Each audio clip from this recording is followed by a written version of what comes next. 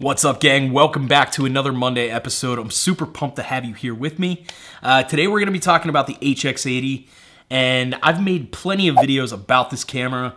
This camera has been to Vegas with me, it's gone to the beach with me, it filmed all of my skateboard videos.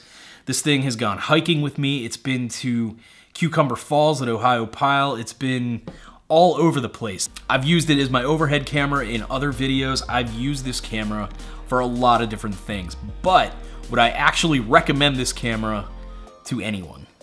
Stick around, we're gonna find out.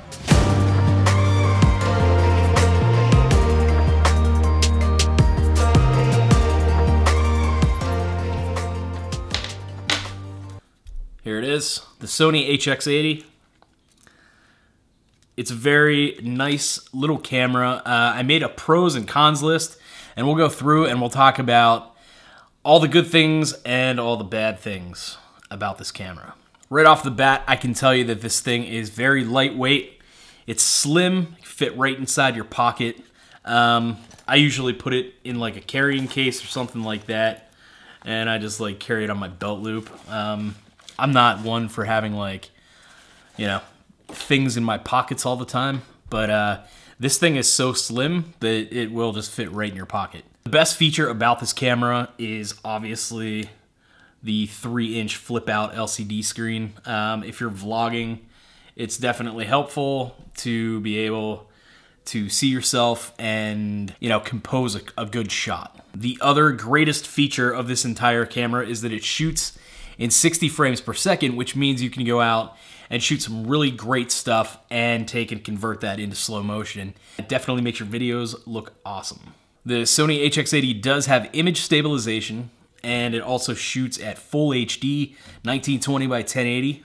It has a very long battery life, like this battery lasts forever. It's 18 megapixel sensor. It has built-in wireless capabilities, so you can transfer images from the camera straight to your phone. And another really awesome feature about this camera, the one that actually sold me on it, is a combination of this flip screen and the fact that it auto focuses during video. So it's got the dual pixel autofocus, much like the higher end cameras. The best part of this entire thing, this whole camera, is the fact that it's $338 right now on Amazon. So down below I have a link, you can go check it out. It's an affiliate link, so if you do hit that link and go to Amazon and you end up buying the camera, then I get like, I don't know, a couple bucks. So if you want to help a dude out, go ahead, hit that link and go buy your HX80 from that.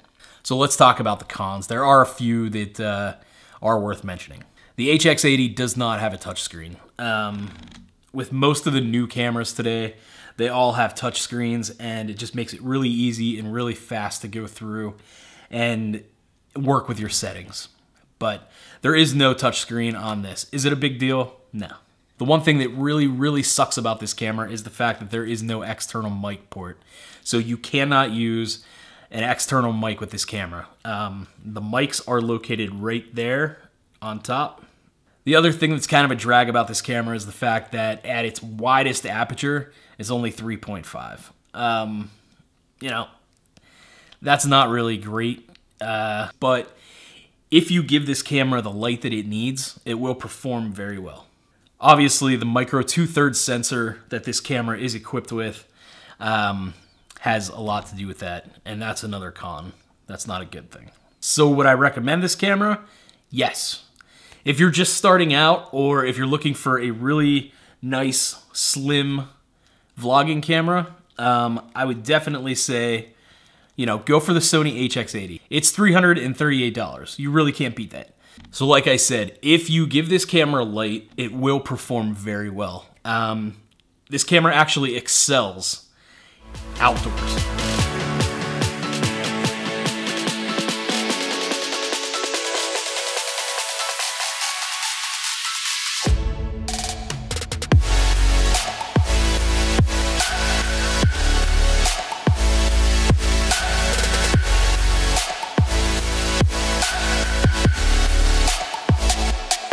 So if this video helped you out, go ahead and hit that like button and hit that subscribe button if you want to see more content like this every Monday, Wednesday, and Friday.